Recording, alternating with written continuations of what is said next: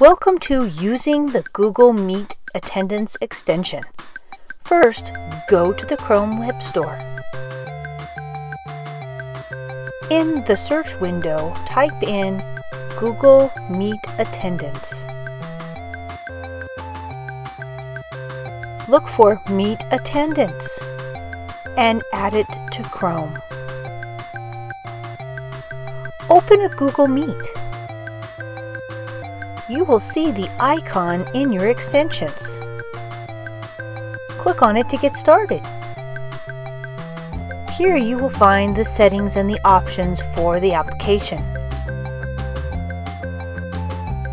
Once you get the settings the way you want to, click on the People button in the top right. Now you will see a little clipboard with a check mark. Click on that. A brand new spreadsheet will open up with a timestamp on the top. Each member that was in my Google Meet will be listed below.